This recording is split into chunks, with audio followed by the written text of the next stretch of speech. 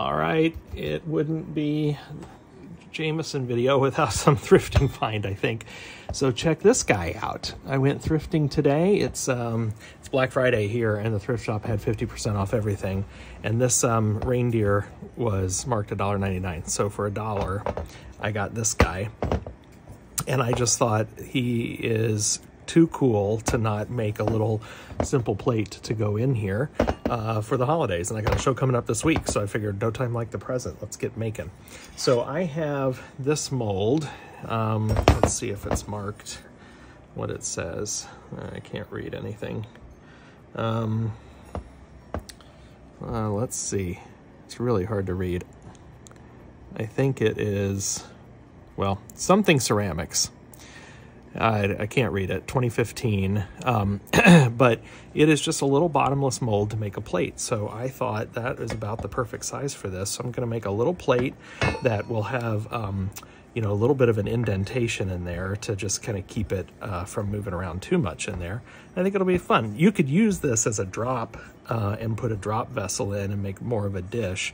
And you could elevate this on posts to do a drop, to get it a little bit closer, or to get, you know, something that would fit down in there.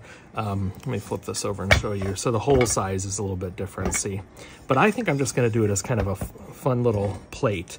And I'm contemplating doing some gold accents because now I have some gold. This, hang on just a moment, pardon my reach.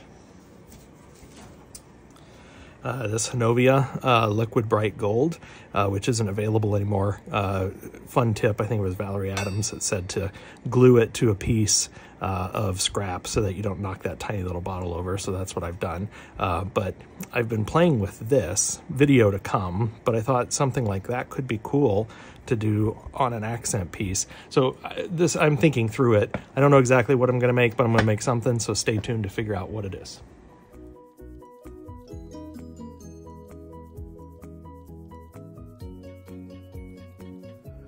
All right, so I have my blank. I'm gonna play around a little bit with some of this Hanovia gold. I'm just going to do some freestyle drawings on here, and then we'll fire it and see what happens. This is not intended to be a how-to on the gold. I'm still not sure that I know how to use it very well, so if anybody's watching this and has some tips, feel free to drop them in the comments. I would absolutely take some. But I'm just gonna kind of play around with this. I've got a fan going. This stuff stinks and it's fuming quite a bit. So I've got a fan going to kind of keep air circulating, and here we go.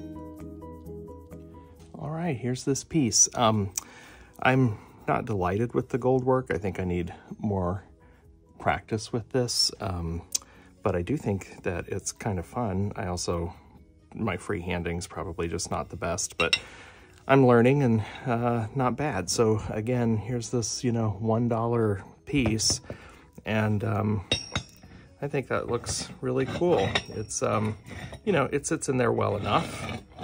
It's not gonna go flying out.